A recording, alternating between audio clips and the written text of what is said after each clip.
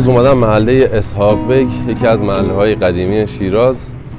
امروز میخوام یه رستوران سنتی رو بهتون نشون بدم، اما دیگه برای نهار نیومدیم، امروز برای صبحونه اومدم. فعلا هم تنها هستم، یکی از بچه‌ها قراره ملحق بشه بهم که بریم اینجا یه صبحونه بخوریم. اما قبلش میخوام بهتون یه جا رو نشون بدم، مسجد نصیر الملک.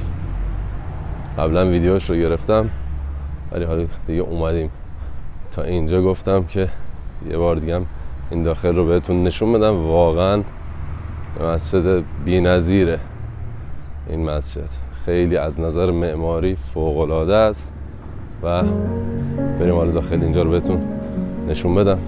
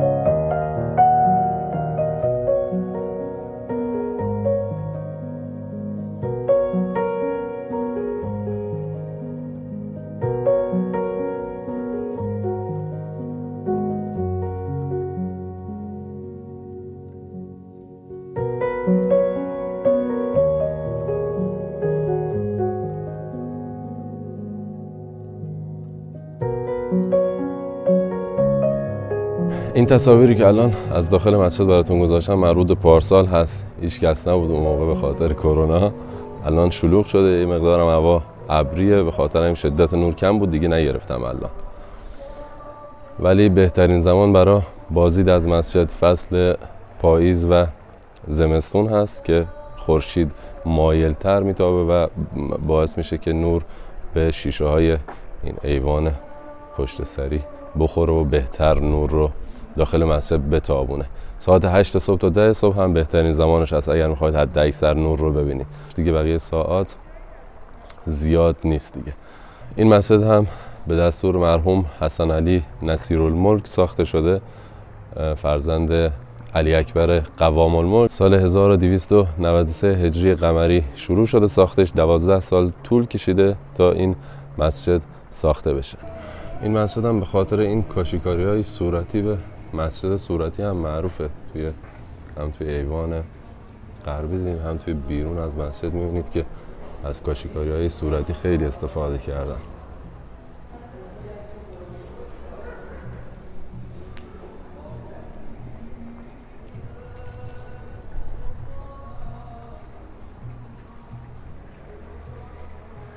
واقعا یکی از زیباترین مسجدهای ایران و شاید حتی جهان باشه. از نظر ابعاد که نه، ولی از نظر زیبایی و معماری ایرانی بی‌نظیره واقعا. این مسجد زیباترین مقرنس کاشیکاری جهان رو هم داره که به 5 کاسه معروف بوده. این 5 تا کاسه که میبینید مربوط به همین هست.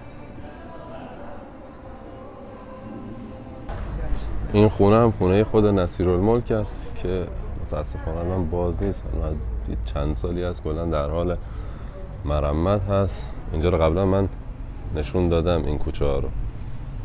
این رستورانی هم که میگم هست از این کوچه کنار مسجد باید بریم. منتظرم این دوستمون بیاد. اینم مسجد، اون هم باز کوچه های بافت قدیم. خب بالاخره تشریف آوردن آقا عادی. بریم خیلی گشنم.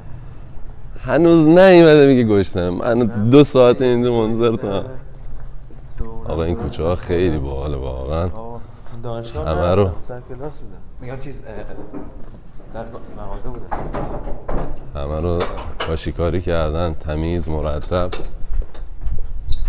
ویدیو مسجد نصیر الملک و این بافت قدیم رو لینکشو میذارم توی دیسکریپشن، حتما برید ببینید. حالا جزو اولین ویدیوها بود، یعنی اولین ویدیوم بود مسجد نصیر الملک.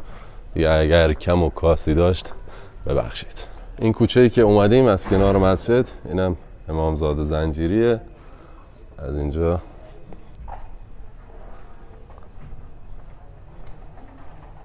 مستقیم که بریم یه تابلو این زرنگار رو زده، زرنگار کافه میوزیم.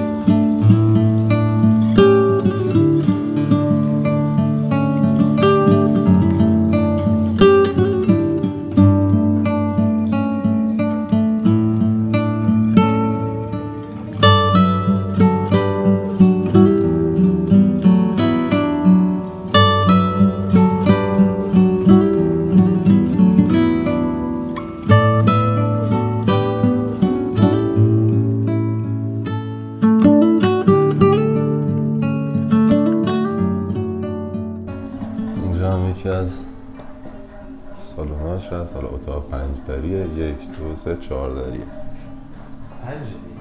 5 5 اینو نیدم. 5 دری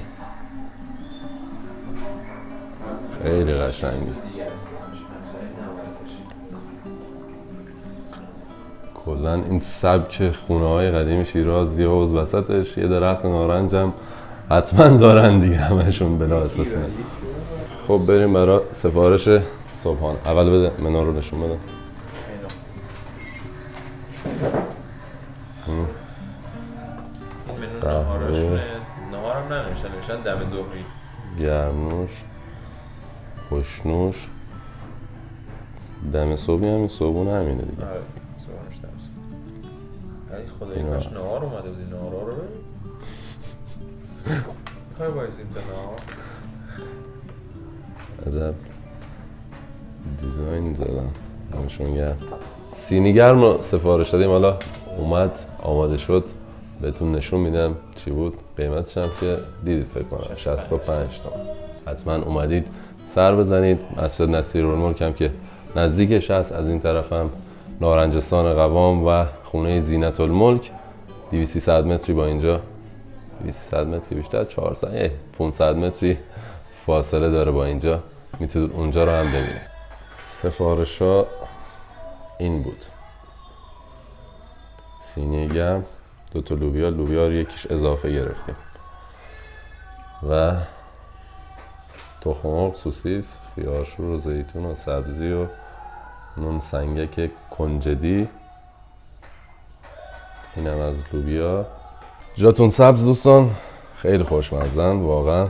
و این سینی هم که گرفتیم حالا با یه لوبیا اضافه، به نظر من برای 2 نفر کافیه. بچه اومدیم یه قسمت دیگه از کافه. نمای بسیار زیبا.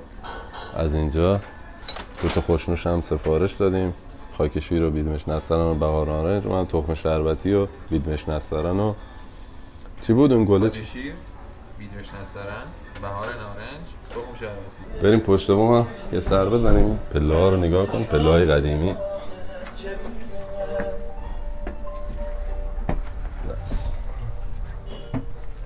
دست شیراز زیبا.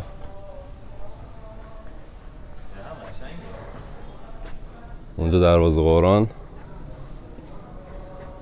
اونم خوابگاه ارم. اینجا هم که مسجد نصیر الملک. این نصیر الملک نیست، همینه، امامزاده زنجیریه. زنجیری.